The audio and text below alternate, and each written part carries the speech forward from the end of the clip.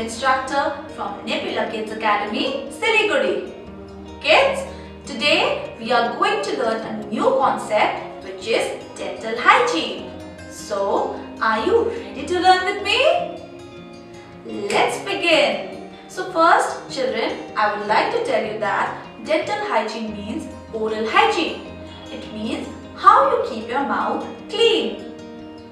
So, for that, you should always brush your teeth twice a day, which means 2 times a day.